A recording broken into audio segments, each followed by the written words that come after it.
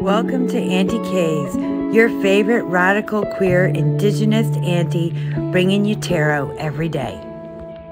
Hello everyone and welcome to Auntie K's Tarot. So today I want to talk about the 9 and 10 of Swords. They are the last two decans of Gemini. They cover May 31st to June 9th and June 10th to 20th. And I am talking about these cards today because the 9 of Swords is my birth card. It represents my birthday. It's the decan that represents my birthday, followed by the 10 of Swords, which is the decan that represents my adoption day, the day I was officially adopted in the 60s scoop. As you can see, these are very close together. I was taken from my mom at 2 days old, and I was adopted when I was 7 days old in the 60s scoop. It has always seemed really on point to me that the card representing my birthday and my adoption day are the 9 and 10 of Swords. They are probably the two minor cards people are most concerned about receiving. The 9 of Swords, and here I'm using Fortune Queens, and then here is the Land Back Tarot. The Fortune Queens is by Juano Cristiano, and the Land Back Tarot is by me. So traditionally in the 9 of Swords, we see a person, sitting up in their bed in despair, anxiety, struggling with sleep from their nightmares. And in the 9 of Weapons for the Land Back Tarot, I depicted your nightmares coming over the horizon into reality. In the 10 of Swords, we frequently see somebody with a bunch of swords in their back. In Fortune Queens, we see a grave instead. In the 10 of Weapons, I depicted the Trail of Tears. And these, to me, suited these very well. The sword suit also, it has to do with our voice, with speaking. It represents air signs. And 8, 9, and 10 represent Gemini, who is ruled by Mercury. And I feel this is relevant in the cards I depicted as both bring an end to telling your own story and having your own voice. I depicted our nightmares coming to life because often the things that keep us up at night that we are worried about, we are told it's all in your head. But for most marginalized people, those fears in our head are a reality that has breached the horizon for too many of our own kin. And therefore that fear, while it speaks in our head and it brews in our head, it is based in reality and in real lived experiences and the possibility of a real fear, a real end. And so it was important to me to make it more real in that way, to acknowledge that these fears that we are afraid are about to breach the horizon they do have a basis in reality. We aren't being kept up late at night by our imaginations alone, but by what our imaginations are doing with the real world informations we are living through. The 10s in tarot are conclusions, but a lot of the time we've really reached the conclusion of that suit in the 9, and the 10 is like that final conclusion, complete ending, and beginning of a new story, a new history.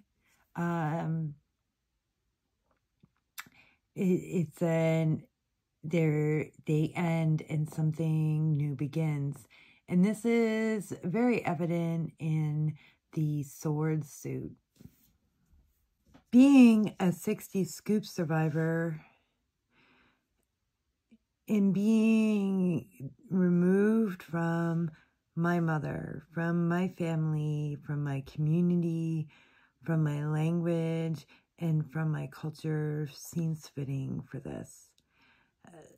It probably was not my nightmare in my imagination as a newborn, but it certainly was a fear sitting in the mind of my mother as I came into this world, as I spent my first and only day with her, my first and only 24 hours with her. I'm sure I felt her fear and anxiety and her worries. And then it reached the horizon and I experienced it. And I was driven in a car across state lines, international lines, provincial lines. And given a new history and separated from my origins. And so this seems really fitting. This separation from our origins began with the Trail of Tears, continued through the residential school system, and then through the 60 scoop. A lot of people think of the 60 scoop as being a Canadian thing, but the Americans did it also, up until 1978, when they passed a law known as ICWA, or the Indigenous or the Indian Child Welfare Act. ICWA is currently in the Supreme Court of the United States to be overturned. Hopefully that fails. But the conservative Supreme Court judges are buying the story of the oil law firm lawyers representing the white people, arguing that it is racist that ICWA stops the removal of Indigenous children and prevents white people from adopting them and raising them to be assimilated into whiteness. And that's exactly what it is. It is genocide under the Section 2 E of the UN Convention Against Genocide, the forcible removal of children from one culture or group into another. And transracial adoptees can confirm what scoop survivors who are also transracial adoptees can tell you, that being adopted is a trauma. Psychologists will back this up. Being adopted is a trauma that traumatizes you for life. 9 and 10 of swords. And when it becomes transracial, it is genocide. And some of you might think it is not fair to call it genocide when it's not Indigenous children being transracially adopted. But when you consider how it happens on a mass scale, whether it's Indigenous children in the Americas or Black children in the Americas, or, you know, brown children from the rest of the world being adopted by North Americans, white North Americans, you see that it is no different than the 60s scoop. Transracial adoption is wrong. There is a reason that, you know, 99% of all transracially adopting parents are white. There's a reason this is done by white people, and that's because it is genocide. And I've gone on a really, really personal note here.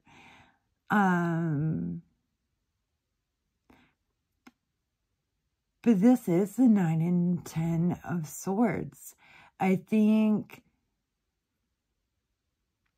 we like to make it more palatable, just like with the death card. It's more palatable if we call death a transition. And while I spiritually believe that death is a transition, it is still death. It is still an end. It is an end to the life that we know and understand, and passing into an unknown that we know nothing about. So now we are looking at each of these decans with the majors that speak to them. Being ruled by Gemini, the lovers, is an aspect of each of these decans.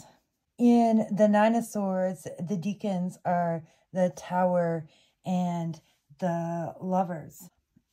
This is a card that is known as the Lord of Cruelty, and also as angels and demons. And it is seen as a punishment for, choosing freedom, choosing individuality, choosing for yourself, choosing against fascism or oppression. Eve in the RWS chooses the apple and is punished for it, and everything she knows, falls away, if you believe that.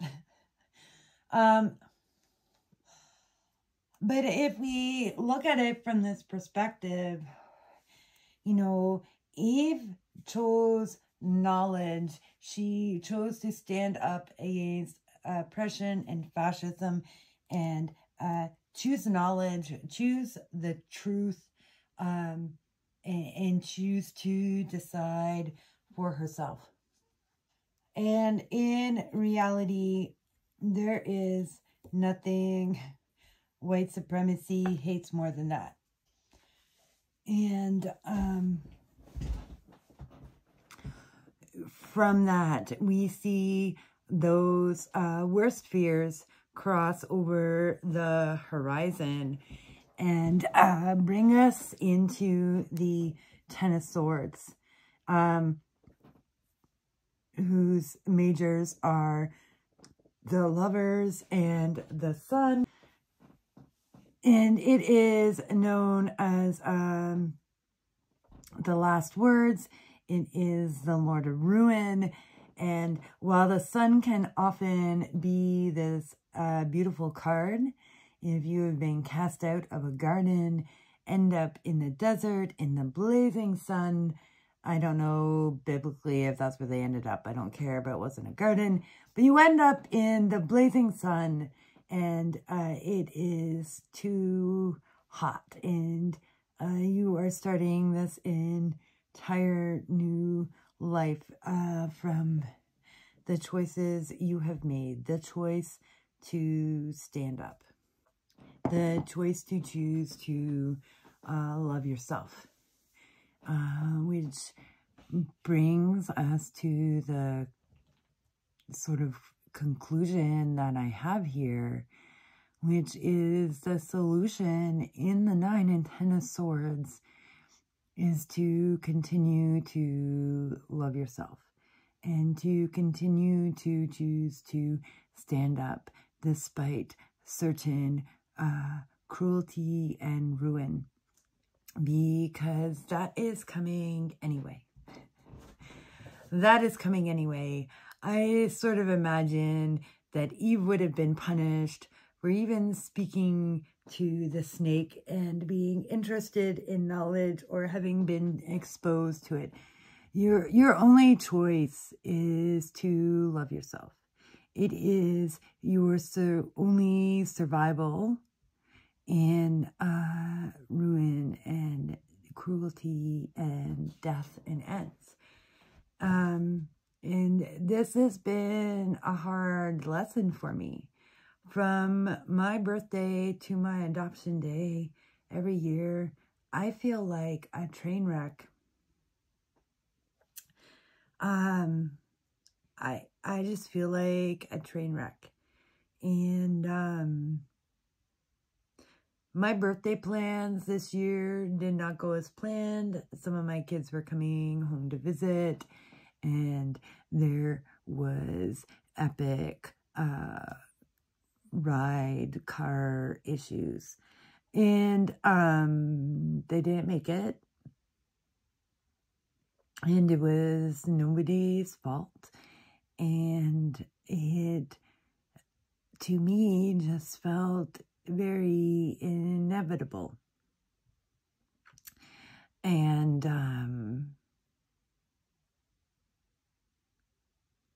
it was a hard week. And I kept thinking about talking about these cards, and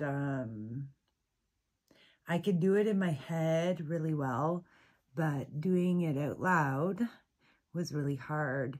Saying those final words was incredibly hard. And all I could choose to do was to love myself and to force myself on each day. I think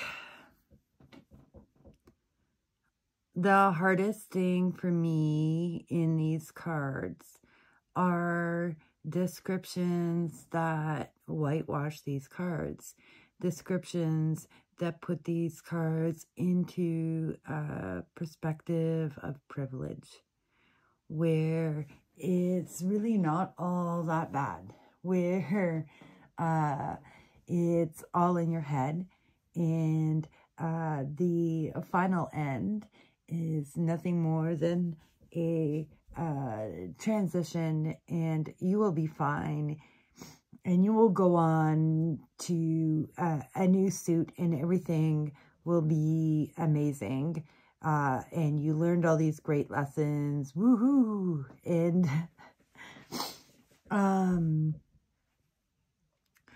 while I think that might be the feeling from the 9 to 10 of Wands, where you're worn out and exhausted, but have, you know, largely been successful through the whole suit, it's not really the same here.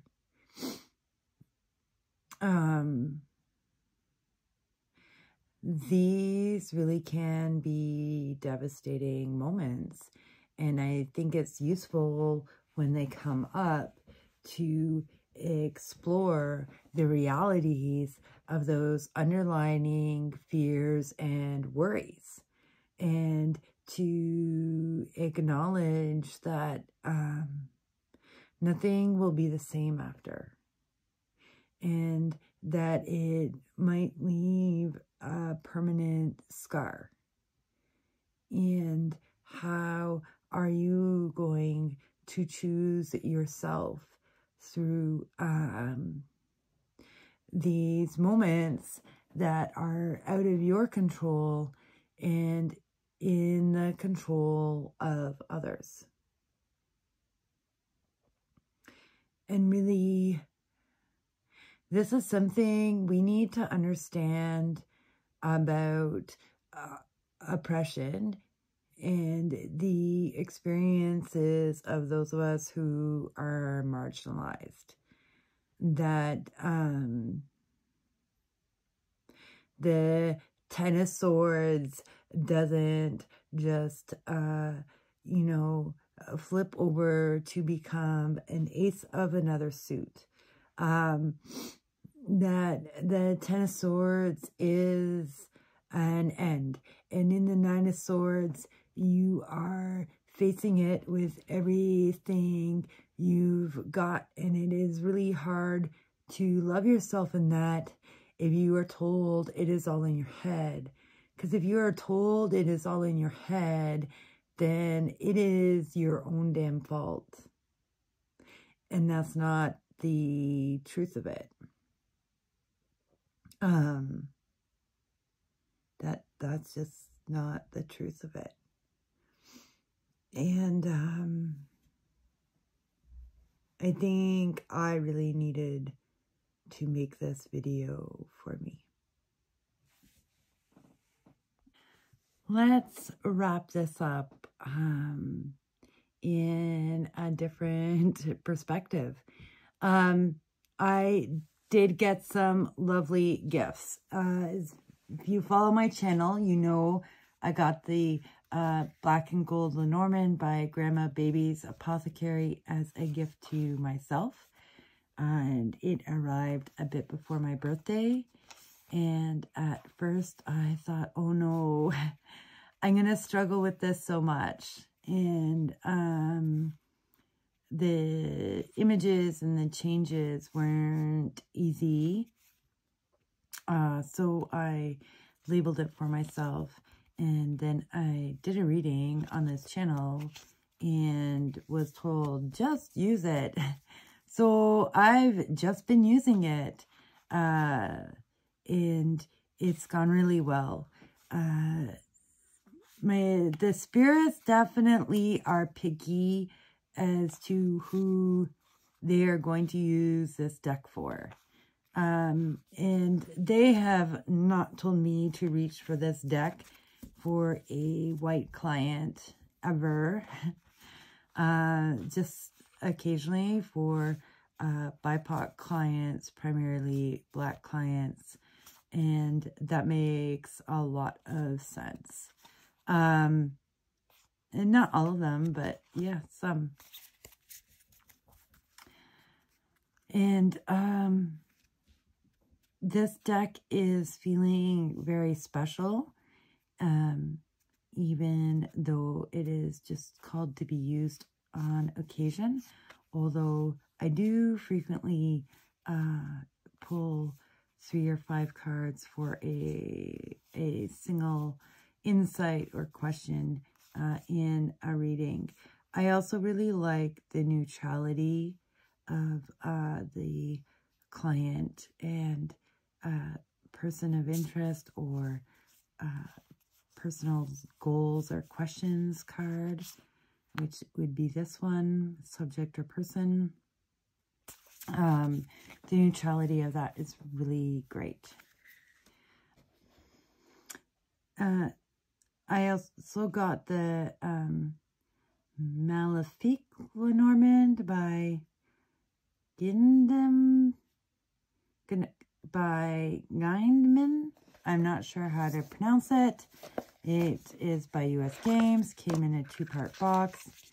Came with a little booklet, which basically just has keywords. So this is a deck that I think is going to be good for creepy season. All the animals are kind of creepy, which I don't know how I feel about. I mostly like the pictures.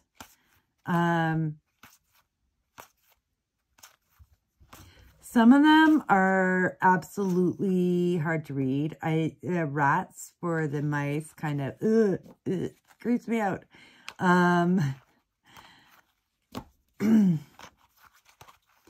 The people cards don't really look human, but the woman particularly still looks white. That's the man. This is the birds. It's one of the ones that's definitely hard to see the birds in it. Whereas the fish came out really clear. The stork, I can see it more now than I could at the beginning of the week. So that is that deck. I like it. It is longer.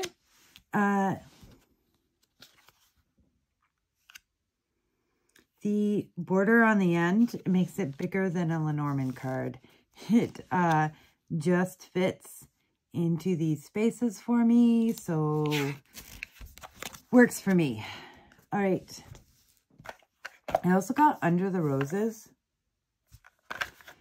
Let's just look.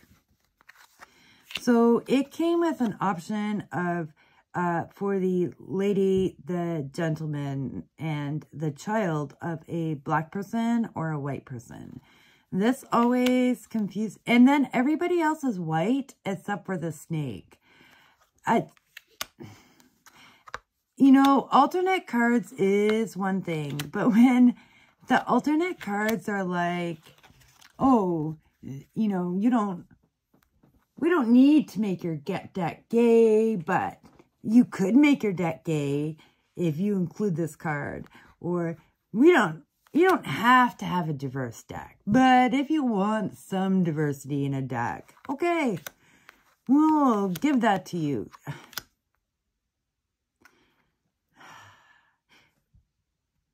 When this is the only brown person, other than the optional brown people cards that you don't have to have in your deck, it's so problematic. It's so problematic. And yet it is really pretty and really clear. None of these three decks have what I really like. A playing card insert.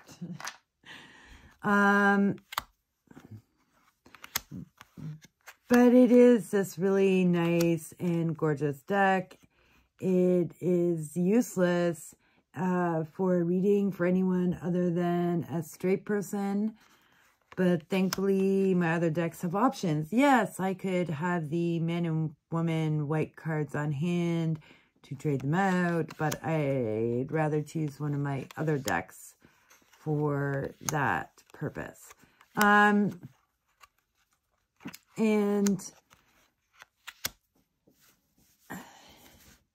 it's a birthday gift.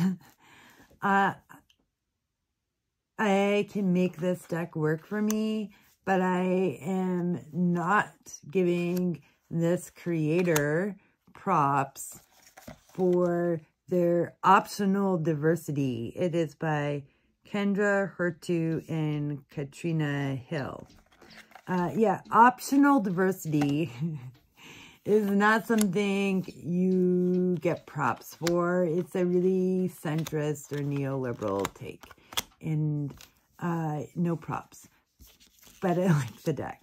And there's one more deck coming in the mail for my birthday also. And it also does this, but you get an option of a white person, a black person, or a white person in rainbows. I'm still excited for these gifts, and folks did their best to find diverse Lenormand decks for me. My kids did their best. And I really do like them and will use them. And I also got this book by Angela Starrett, My Fight for Survival, Hope, and Justice for Indigenous Women and Girls. Unbroken. This is a book by a scoop survivor like myself, and they, talk about the stories and lives of missing and murdered Indigenous women. And Angela Starrett is an award-winning investigative journalist and author from the Gidimaks community of Gitskan Nation on her father's side, and from Bell Island, Newfoundland on her mother's side. Starrett has worked as a television, radio, and digital journalist for more than a decade. She is the host of the CBC original podcast Land Back, investigating land theft and land reclamation in Canada. She lives on the territories of the Musqueam, Squamish, and Tsleil-Waututh nations. And so I am, working through this book really slowly, given how close this book is to my reality, written by a scoop survivor about missing and murdered Indigenous people. My sister, who is also adopted in the scoop, is one of these missing and murdered Indigenous people. And